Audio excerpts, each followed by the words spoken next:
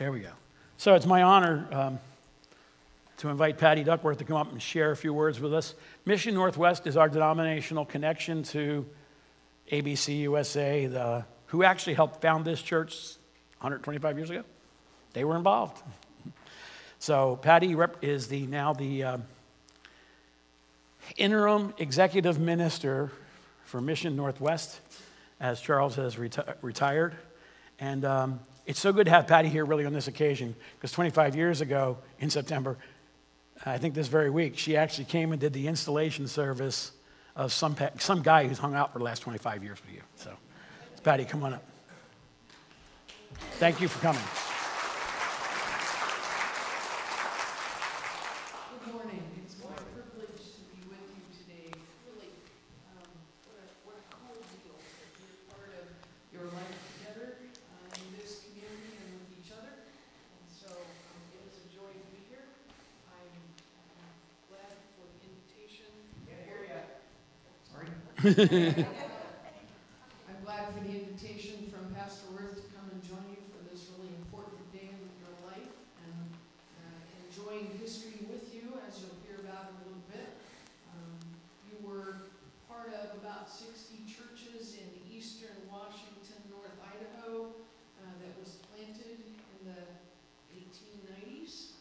That was kind of considered the first wave of that missionary effort, and I'm sure you're going to hear a lot about that. And you may say, oh yeah, okay, that's cool, but there are more churches closing today than are being started.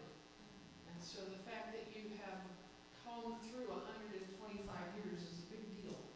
So don't forget that. Don't forget that. So I'd like to pray over the word this morning before we start. Lord, thank you for the faithful witness of those that we don't know. We don't even know their names, but their witness has brought us to this place today. We thank you for the names we do know, and we thank you for the fact that it was people like Paul and James and John and Peter who took the gospel into the world, and it has resulted in this church here today. We don't know all those stories, but we're grateful for them, and we look forward to the day when we'll hear about them in detail. But for now, thank you for them and for all those who have gone before us. In the name of Christ, amen. So, what do we make of all of this? I mean, it's a big deal. Pastor Worth has been working on details. You've been working on details. What do we make of all this? What do we do with it? It's really quite impressive, don't you think? You can kind of stop and think about it a little bit. That there was a lot to do to get this church to this place. I've done some reading in history of this part of the country, and I'm telling you what, coming out here either by train or by wagon or both was no small deal. To carry water, to cook, to dig in the ground to make things grow, so you have enough to get you through the winter when it didn't grow. I mean, just think about some of those details that we all kind of know about. We do canning, and it's kind of a one-off thing. It's cute, but to think that that would have to be your food through the winter. I had relatives that did that. I can remember them as a little kid, and you'd go down into their cellars, and there was row on row on row of glass jars. And I was like, I have to just go to the grocery store. Our forebears did a lot and found time to make sure that Jesus was preached. That's just kind of amazing to me. And so when we think about all of those things, I think it's important to think about that, to appreciate that, to be grateful to the Lord for that, but it's also important to say, okay, what's next? I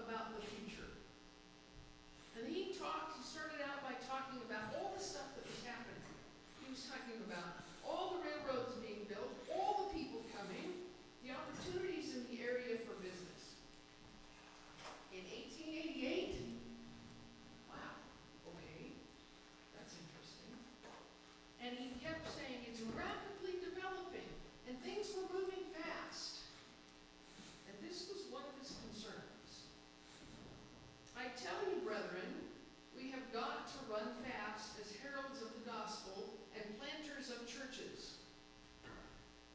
Planters of churches. If we're going to keep up with the railroads, if we're going to meet the emergency there, no grass will grow under our feet and no moss on our backs. As Mr. Mathers puts it, the race of Western life has become intense. In 1888? The runners are treading on each other's heels. Woe to him who stops to tie his shoestrings. If we stop or stoop or stumble or even go too slow, we shall be run over and left behind. I'm not sure what he had in mind about being run over by a horse. Maybe. But he had a very clear sense of what's next. They had a clear sense of what they were praying for, what they were striving for. What were the people in Acts 13 praying about? What were the leaders in 1888 praying about? What are you praying about? What are you thinking about? What do you see? Many students of Scripture say that Paul, Peter, James, and John really expected Jesus to come back while they were alive. And so when they wrote, they were writing with that in mind. And if that's true, they were really concerned about their generation and the one being born. What are we concerned about? Our forebears did the same.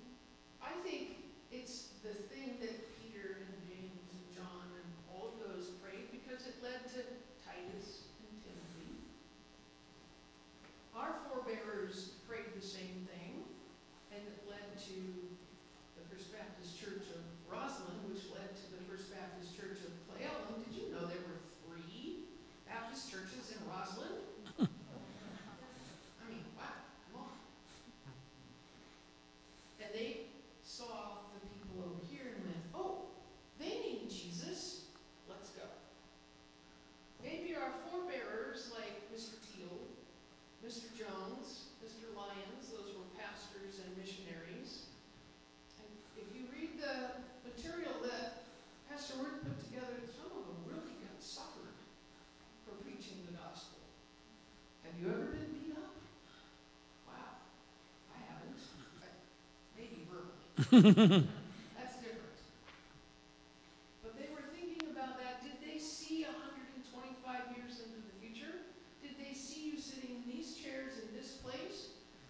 I kind of think so. Maybe not your exact faces, but the fact that you would be here and that you have come to find Jesus in your life, that was important to them. They were thinking of the next generation or two. Are we thinking of the next generation or two? If Jesus tarries, there will be another generation. Are they in our hearts? Are they in our minds? Are they in our prayers? Are our children's children on our radar? No one of us knows when the Lord's going to come back. We really don't. But we do know that if he waits, there are people who need the Lord. We know that he did and has died for their sins, for their brokenness, for their failures, for their hurts, like we sang this morning. We know all that. Do they know all of that? How are they going to know unless we tell them? How did we know? Because somebody told us. And we responded. That was 2,000 years ago, 125 years ago. Our forebearers were certain that if the Lord tarried, we'd need Jesus. If the Lord tarries, those around us need Jesus. So I ask you, my friends, what's next? Let's pray. ourselves before you and ask what's next. And I ask, Lord, that as you have blessed this community of faith for 125 years, that you would continue to bless them until you return, so that the name of Jesus would not only be proclaimed, but shared in such a way that people in this area, and therefore throughout the world, will be able to respond. I thank you for them and their witness so far. I look forward to their witness